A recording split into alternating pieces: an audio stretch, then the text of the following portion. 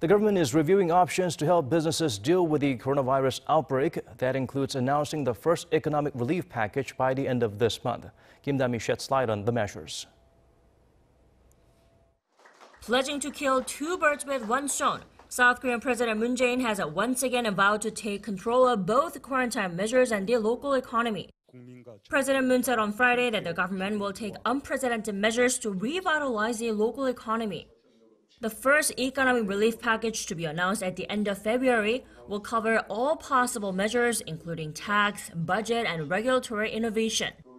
That includes injecting $1.7 billion in new policy funds for local SMEs and small businesses, providing $41 million for small and medium-sized tourism businesses, and allocating emergency funds for low-cost airlines.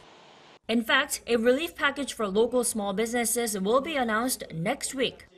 Finance Minister Hong Nam-ki said on Friday that measures will include ways to help small business owners who are behind on their rent.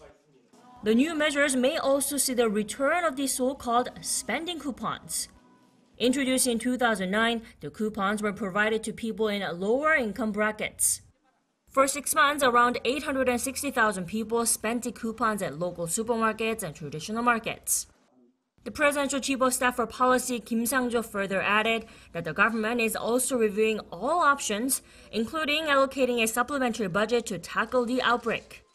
Kim also noted that the government has sufficient emergency funds to fight the virus, especially compared to when SARS broke out in 2003.